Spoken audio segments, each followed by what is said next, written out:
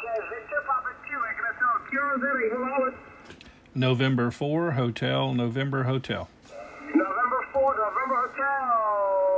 November. I messed it up. Doug, I'm missing your call out. November 4, Hotel, November Hotel. Doug, good evening. How you doing?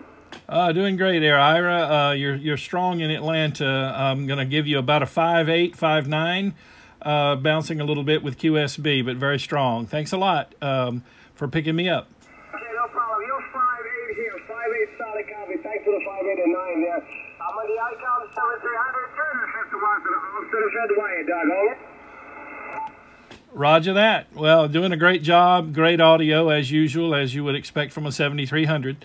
73T, Ira, VP2 EIH. This is in for H and H. All right, Doug, 73. November 4, H and H. I like it that way. 73. Have a good weekend, Doug. Thank you. Okay, hey, in for H and H here. So I wanted you to see that mainly for this reason here. Of course, 10 meters is open. That's great. Now, you know, you're watching the meter and going, why did I give the guy 5.8, 5.9? Well, you may have seen I'm on AMP1, and I'm on 10 meters. In all honesty, the S meter is not going to be accurate at AMP1 up on 10 meters. That's why they give us a second amp.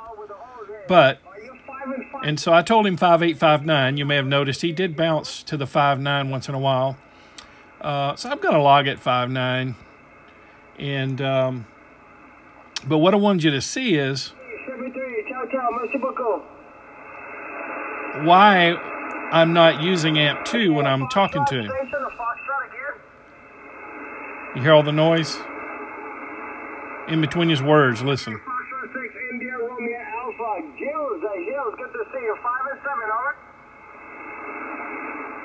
Okay, now I'm going to go to AMP1.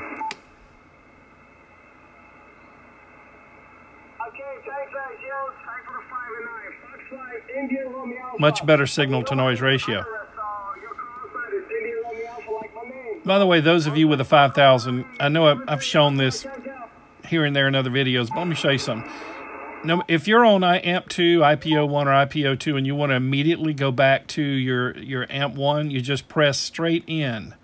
Press straight in on the button here that you use to switch amps. Okay, it's called the IPO button. See, intercept point optimization, but press straight in and it'll go straight back to AMP1. Any of these buttons revert to their defaults if you press straight in. They are, you know, toggles up and down, but if you press straight in, they also have a function which is go back to default. But I wanted you to see quickly there just the improvement to the signal to noise ratio by going down to AMP1. I believe I could probably hear him at IPO1. Let's try it. Remember, intercept point optimization 1 on transceivers that have it, this particular one does, that still has a little bit of amplification, very little. They amplify the signal just to the point where it begins to degrade the signal to noise ratio.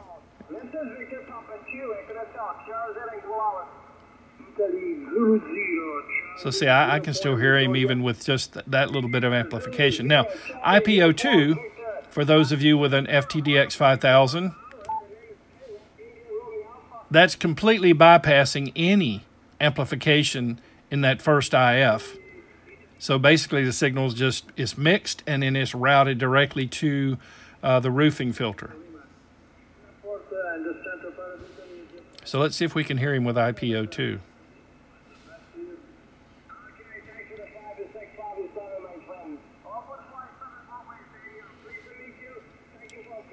Not as good a copy. Now, think about it. If he was 9 or more, IPO2 would be more than enough.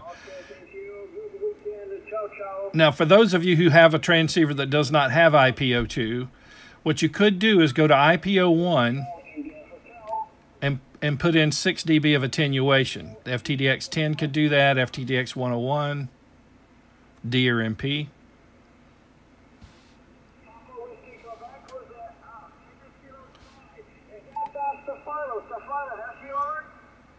Now, of course, another option, going back to default,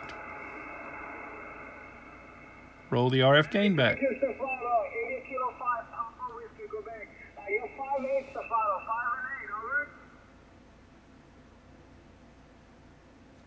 Zero noise. Of course, if you know how to operate a Yaesu RF gain, you know what you're doing is watch the S meter. You're going backwards and think of it as an S meter squelch. You're going backwards and you're putting the needle basically at what signal level you think they're coming in at, or slightly below it. Actually, I'm putting it well above where he's coming in, but I can still hear him. 3 will be enough. Now see, he's rising just above the 3.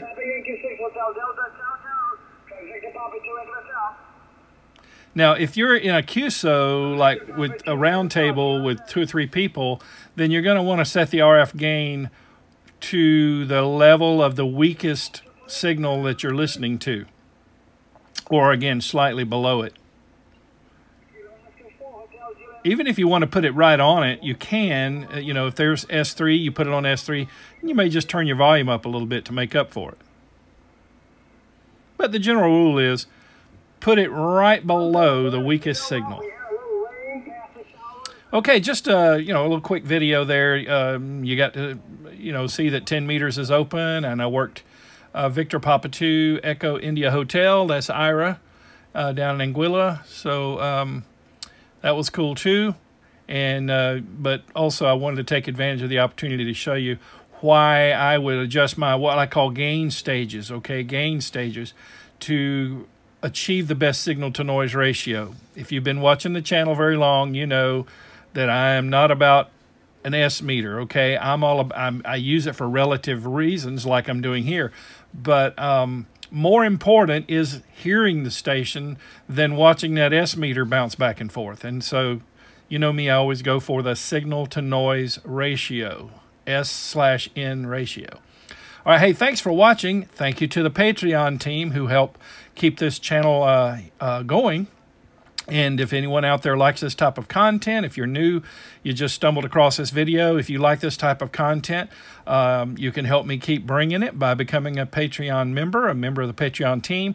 Go to www.patreon.com/N4HNH, patreon.com/N4HNH. I'll put that on the display here. And of course, if you would, also you can help me out by liking the video. Click that little thumbs up. That helps us out with the YouTube algorithm.